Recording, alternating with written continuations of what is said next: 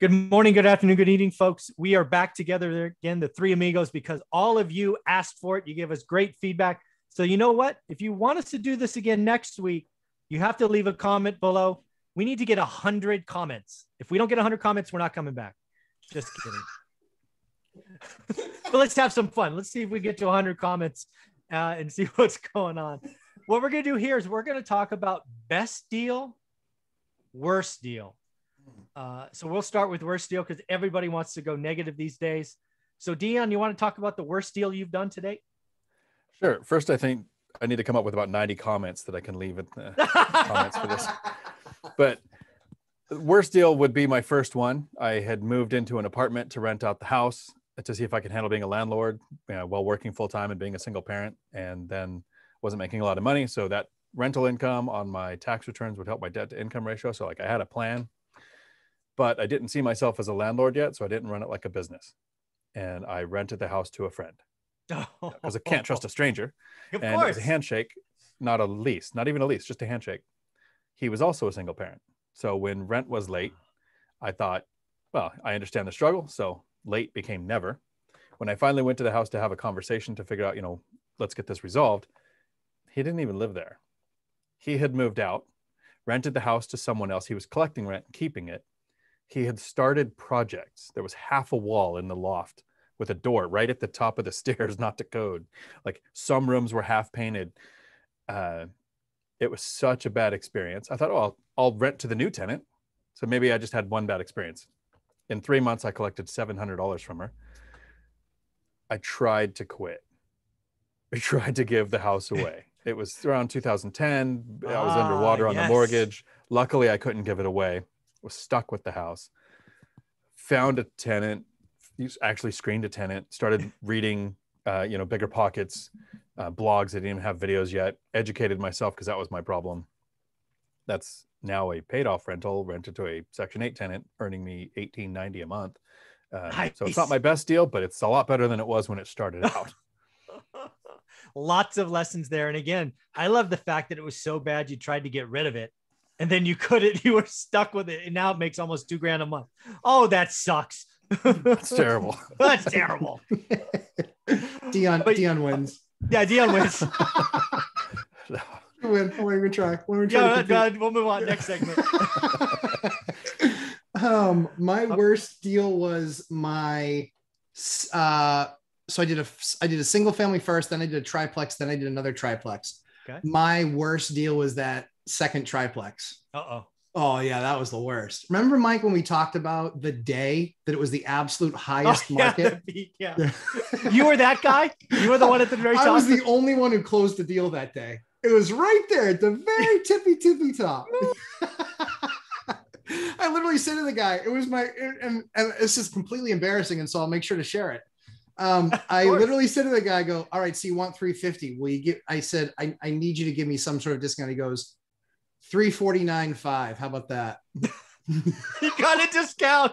I was like, I literally was like, I couldn't get my hand out of my pocket fast enough. And I was like, I suck. I'm the worst. I just took literally a $500 discount on a $350,000 asset. What kind of a jackass am I? Oh my word. Yeah.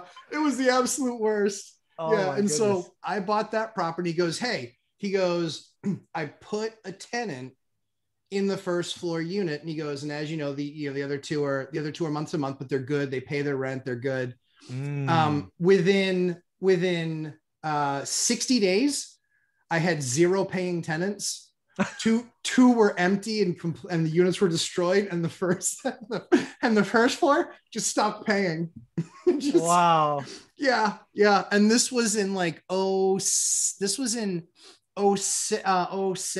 So this was in 06. It bled into 06. And so, yeah. So that was a property that I ended up having to hold until 2018. And the best part is that in that time, so I redid the unit, blah, blah, blah, redid all the units. I got people rented the whole 9 yards. I rented to a couple that are just like, Matt, we're in our late 50s. We, not to creep you out, but we want to die here. They're like, we're going to be here for 20 years. And I was like, all right, sounds good. Their daughter got in some trouble. They brought in their granddaughter. And because she was hanging out in the slums and that's where the rest of her family was, she ended up getting a positive lead test. Oh no. Yeah. And so they actually came out, they gave me a positive flag test, and they tested the entire building, and then they flagged the building. And so then I had to take those tenants that I just moved in, I had to pay to move them out, move them into another place. And then at the time, the state of New Hampshire only had 5 registered contractors to do lead work. Oh. And so it was round robin. So we all know how much I paid, the tippity top. Yeah. So I paid $50,000 to have that house de-leaded. And that was and they took 9 months. Yeehaw. Yeah. Okay, Matt, you win now. Yeah. That hurt. Oh, that was the worst. And so and so no joke, when I sold that thing, I lost because we had gotten 15 years of appreciation, but I still didn't get back to 6 levels. Right. And so all I got was basically the fact that we paid off the mortgage for 12 years. And so I still got a check, but I had to, it was it was a horrible, horrible experience. I'm curious, since you suffered through that lead paint flag, did you change how you inspected properties shortly thereafter? Did you go in and look for lead after that? So what we did was we actually went through the process, and moving forward thereafter, we would actually go through the process of, hiring a demo crew and have them come in, and they would rip all the baseboard. They'd rip all the doors. They'd rip everything unless we knew that it had been replaced since 1979. Because they use that special $10,000 gun where they stick it right up to it and they shoot it, and it can go 30 layers of paint deep. So if it's ever been painted with lead, you're in trouble. And here in the Northeast, like we talk about, when you talk about an older home, you're not talking about something that was built in the 70s. You're talking about something that was built in the 1870s. Yeah. So I promise you got some old homes. Old homes. Like I'm literally I looked at one a couple of days ago that was built in 1837. 1837, yeah. And it's a nice house. It's in great shape, like built properly. Like it's legit. Old granite pieces form the basement. So yeah, not to steal the entire segment, but yeah, so when I made a mistake, it was a massive, colossal, almost bankrupt me that we had to fight through that for almost a year. And that's where we were living on McDonald's dollar menus for our monthly treats. Yeah. Treats. Wow. So my worst deal actually is one I talk about in the book, but via a different lens. Mine was when my first commercial building. So it was only 5 units, but it was commercial because I'd only been in houses. Yeah. My experience with houses. Why? Because that's where I lived in one. So that's what I bought. And then they got too expensive. So I moved into a 5 unit, and I didn't have mentors. I didn't know anyone. And I assumed running a 5 unit building was the same as running a house. And guess what? It's not. The expense structure is entirely different. The hassle factor is entirely different. Yeah. And, let's just say my cash flow numbers weren't anywhere close for 18 to 24 months. And the first year was a loser, lost money every month.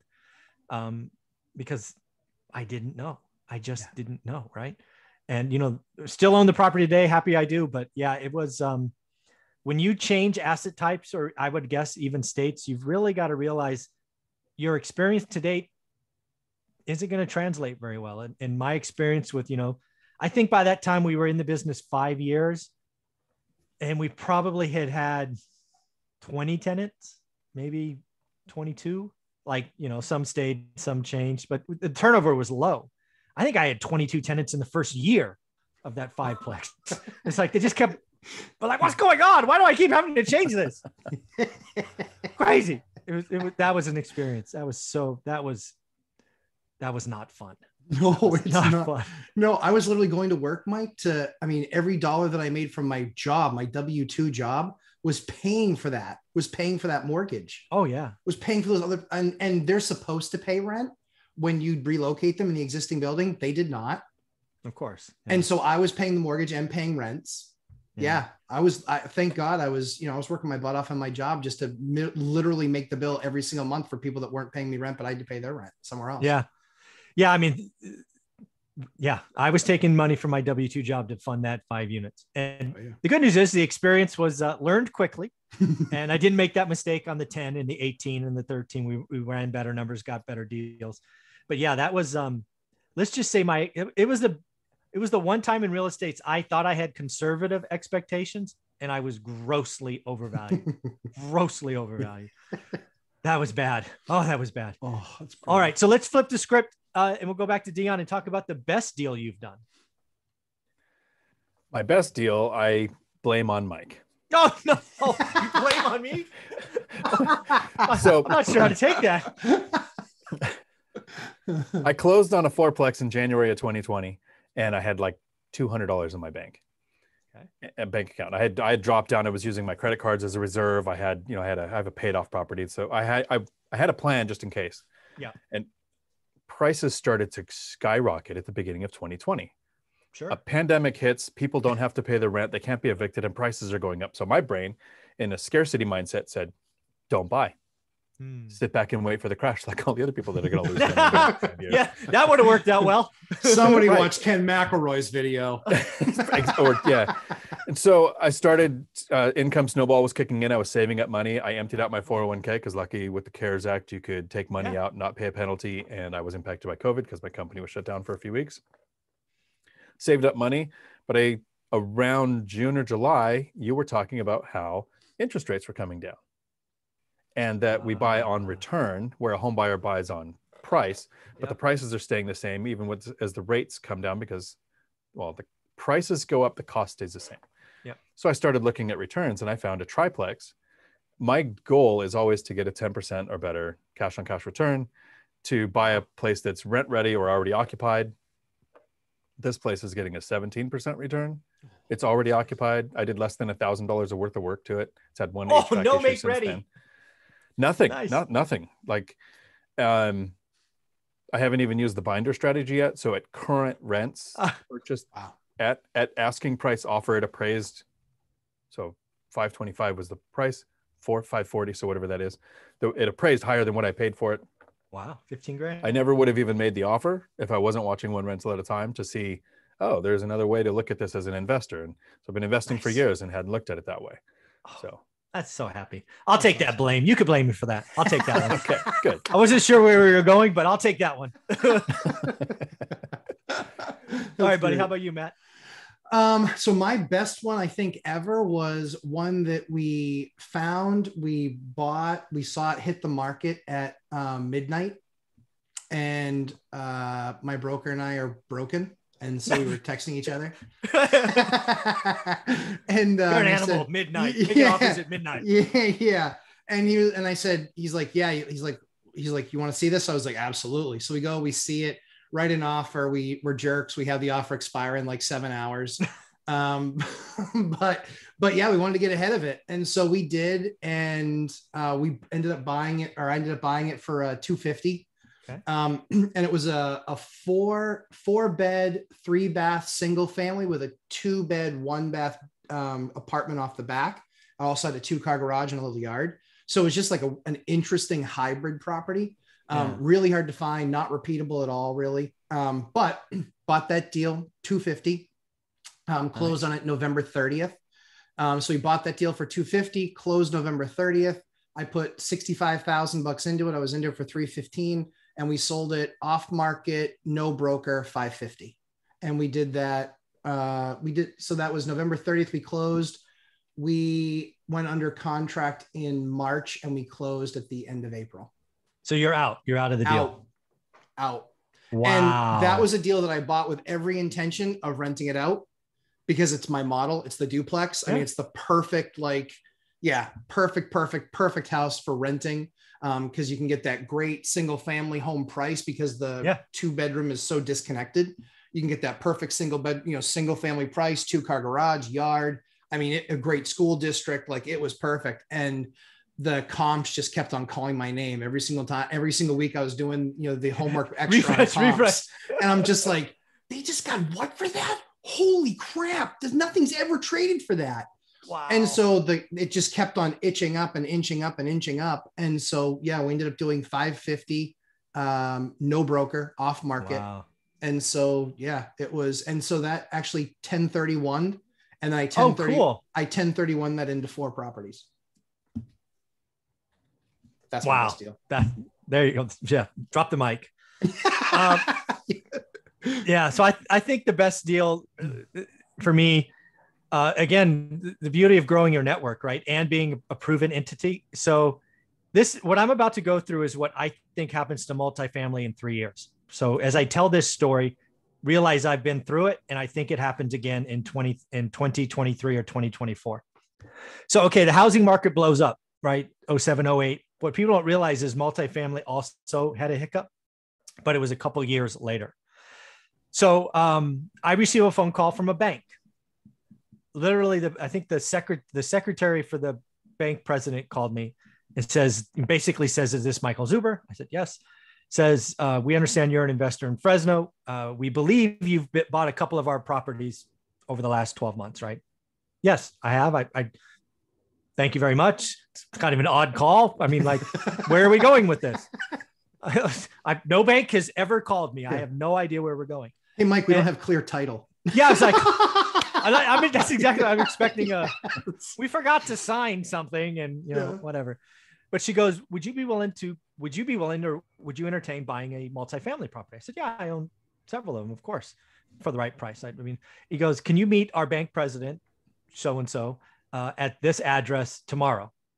And I'm like, I can't do tomorrow because, again, I'm out of town, right? I live 3 hours away. I have a day job, but I can meet him there Saturday. They go, okay, great. What time? Blah, blah, blah. So, okay, I meet the bank president. He shows up Saturday in a suit. It's like, this guy's serious. I would have come in a polo shirt. I was not in a suit, by the way, not in a suit. But he says, hi, I hear good things. You've done well by us. This is a building that we are the lender on, and we're going to have to foreclose. So I had done my research on the building. It was sold at the peak of the market for $1.4 million. It was collecting, I think at the time, right around 10 grand, right? So about 120K a month. And near as I can tell, the owner who bought it did a 75% first with the bank and then put a second on with someone else who was about to get wiped out. So the bank president goes, we would like to get rid of this building.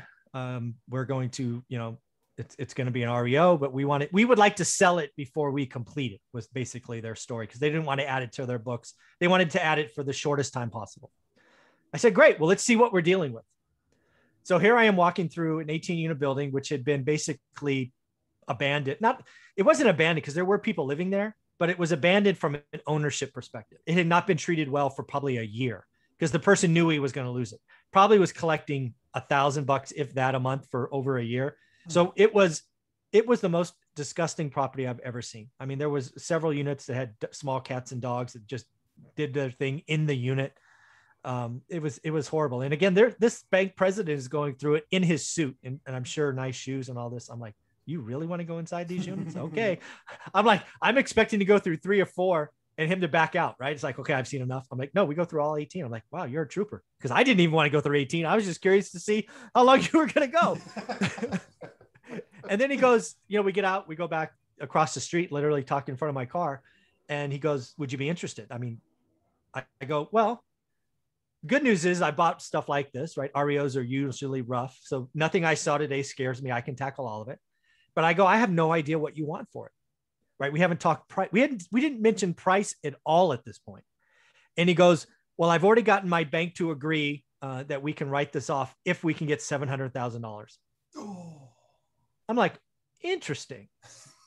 700 sold for 1.4. Interesting. At 3%. Yeah, it was interesting. And I said, you know what? I think I'd be willing to give you 700. However, I need you to be the lender. I want you to do a loan with me at 700 grand for nothing down. He goes, oh, no, we can't do that. I'm like, did you not see those units? No bank in their right mind is going to finance this transaction. And if you're going to get a cash buyer in this market, which was 2010, you're going to take 500 or 550 and your job's going to be on the line, right? Because you'll get fired if you get less than 700. I said, I could encumber other properties. I could do this. I could do that. You give me the first mortgage at 700, which you did, and discount the rate, which was like, I think rates were like 6%. He gave me 5%, right? So I got everything I could, but he says, I need assurances that you're going to do the work or the bank's not going to agree. I said, how about this? again, zero down, and I will, but I will put the first $50,000 of repair money in an escrow account, which you can manage, and I will give you work orders every week until the 50,000 is gone. And he goes, done. Oh. So I got an 18-unit building, zero down. I ended up spending about 70 grand in the repairs, and we own the property today. It's almost worth $2 million. Oh, so, that's awesome. Yeah, again, right. We spent, so my yield calculation is pretty cool, right? I only put about, 70 grand in it or whatever it was. So that is my best deal. So yes, I have done a zero down multifamily building. And again, what I'm trying to share in this story is the pain to multifamily is coming. This person overpaid, interest rates changed, expenses, and they could hold for a while, but eventually it's going to blow up. So I expect to repeat that cycle a lot, but it won't be for a couple of years. So that's why I'm buying houses today, because I want to 1031 into those things later. Absolutely. Yeah. You got to have an asset that's going to increase in value that you can swap out of. Yeah, exactly. Love it. Yeah. So what do you guys think? What do you think, Dion? I think, and this hopefully isn't too far off topic of you moving into the multifamily like that, but your relationship with the bank, their awareness of your investing patterns is what brought that deal to you. Oh, and without question. A brand new investor who has done no deals, the way they treat the first few agents they interact with, the way they treat their lenders, years later down the road, that's going to impact the way people bring things to them, or the name of the person that you're rude to today is going to show up on a transaction in your future when they have control of something. So that was awesome. Where were you 10 years ago, Dion, with that advice? Thanks a lot. I'm so glad you brought that up, because I bring it up all the time that real estate's a people business. Yeah. I do not bring up enough that your reputation is what you need to value.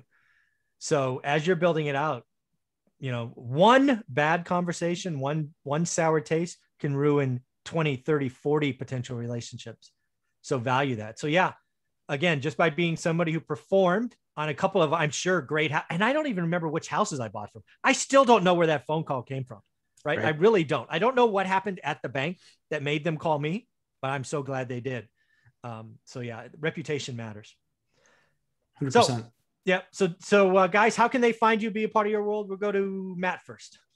Lumberjacklandlord.com and Lumberjack Landlord on YouTube, and in Mike's One Rental at a Time course, House Hackologist, and the 4321 House Hacking Strategy.